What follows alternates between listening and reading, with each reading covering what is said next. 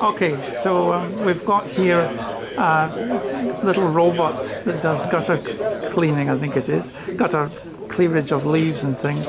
So here are two students. What's your names?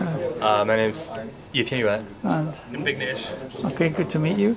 So this is the device that you've designed. Yep.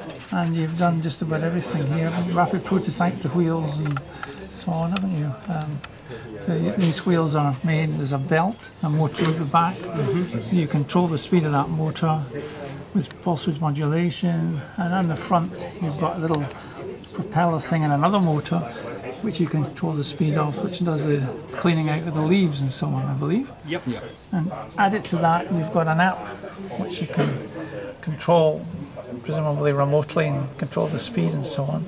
You can just give us a very brief demonstration of it doing it. It'll probably slip on the or you're going to put a mouse mat underneath it and it'll go shooting off. Yeah, it's protective wheels. Yeah, so let's see. Oh, there's the propeller going round at the front. And I can also turn the things in the Oh no, so that's a okay. That's a good way of going backwards.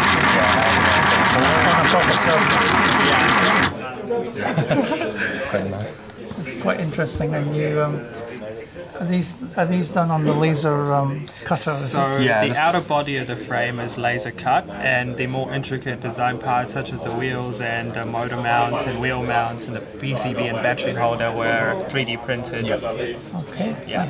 Thank you very much. Thank you.